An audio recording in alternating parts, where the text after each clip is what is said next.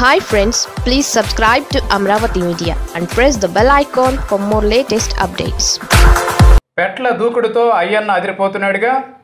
రాజకీయాల్లో ఎవరు పైచేయి సాధిస్తారనే విషయం ఎప్పుడూ ఆసక్తికరమే. ఎవరు ముందు వచ్చారనే కాదు, ఎవరు సెన్సేషన్స్ క్రియేట్ చేశారనేదే పాలిటిక్స్లో కీలక విషయం. రాష్ట్రంలో ఇలాంటి పరిణామాలు చాలానే ఉన్నాయి. గురువుని మించిన శిష్యులు, అన్నను మించిన తమ్ముళ్ళు రాజకీయాల్లో కామన్గానే కనిపిస్తున్నారు.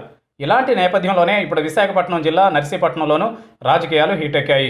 నర్సీపట్నం నియోజకవర్గం ఒకప్పుడు టీడీపీకి కంచుకోట. ఈ నియోజకవర్గంలో 7 సార్లు టీడీపీ విజయం సాధించింది. దీనిలో 6 సార్లు ఏకైక నాయకుడు చింతకాయల అయ్యన్న పాత్రుడు విజయం సాధించి రికార్డు సృష్టించారు.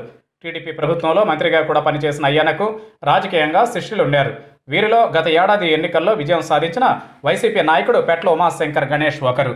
వాస్తవానికి ఈయన రాజకీయ ప్రస్థానం అయ్యన్నతోనే ప్రారంభమైంది. టీడీపీలో మొదలైన ఈ ప్రస్థానాన్ని గణేష్ వ్యూహాత్మకంగా జగన్ వైపు మళ్లించారు. 2014లో ఏకంగా అయ్యన్నపైనే పోటీ చేసి స్వల్ప తేడాతో ఓడిపోయారు. పైగా ఇద్దరు కొప్పుల వెలమ సామాజిక వర్గానికి చెందిన వారే. గణేష్ ప్రముఖ సినీ దర్శకుడు పూరి జగన్నాథ్కు స్వయాన తమ్ముడు కావడం విశేషం. ఇక 2014 ఎన్నికల్లో స్వల్ప తేడాతో ఓడిన గణేష్ గత ఏడాది ఎన్నికల్లో 25,000 ఓట్ల భారీ మెజారిటీతో విజయం సాధించారు. ఇలా గురువుని మించిన శిష్యుడని అనిపించుకున్నారు. ఇక ఎమ్మెల్యేగా గెలిచిన ఏడాది కాలంలోనే గణేష్ తన గురువు అయ్యన్న రాజకీయానికి పూర్తిగా చెక్ పెట్టేస్తున్నారు. గణేష్ ఎత్తులతో అయ్యన్నకు ఊపిరి సలపని పరిస్థితి.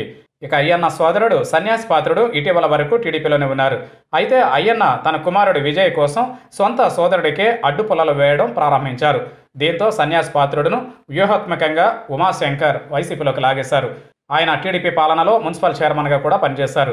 దీంతో టీడీపీ బలం భారీగా పడిపోయింది. ఇక నియోజకవర్గంలో మరో మాజీ ఎమ్మెల్యే బోళెం ముత్యాలపాప వంటి వారు కూడా రేపో మాపో వైసీపీ తీర్థం పుచ్చుకునేందుకు రెడీ అవుతున్నారు. ప్రస్తుతానికి ఆమె టీడీపీలోనే ఉన్నా బయటకు రావడం లేదు. పైగా ఆమె వియ్యంకుడు మంత్రి ధర్మాన కృష్ణదాస్ కావడంతో ఆమె వైసీపీ ఎంట్రీ దగ్గరలోనే ఉందంటున్నారు. దీంతో ఇక్కడ అయ్యన్న వారసత్వంపై పెద్దగా ప్రభావం చూపించే పరిణామాలు ఏమీ కూడా టీడీపీలో జరిగే అవకాశం కనిపించడం లేదని అంటున్నారు పరిశీలకులు.